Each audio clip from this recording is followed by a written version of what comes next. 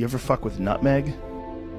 No, but I mean, it's a fascinating area. Of course, you know, prisoners historically did it, Malcolm X did it, Yeah. and the essential oil of nutmeg contains myristicin, which is a precursor for the psychedelic amphetamine MMDA, not MDMA, but it's methoxy-MDA, and as well as elemicin, which is another psychedelic precursor, as well as there's, I think, one other, maybe even safrole, actually. I think it's safrole, elemicin, and myristicin. And Shulgin had a hypothesis. Again, Shulgin was actually, by training, a biochemist, not an organic chemist, although he spent his career doing organic chemistry. So he was very interested in these ideas of the body creating psychedelics. So he thought when you consume nutmeg oil that your body is emanating this double bond and creating a series of different amphetamines, and that's what accounts for the high.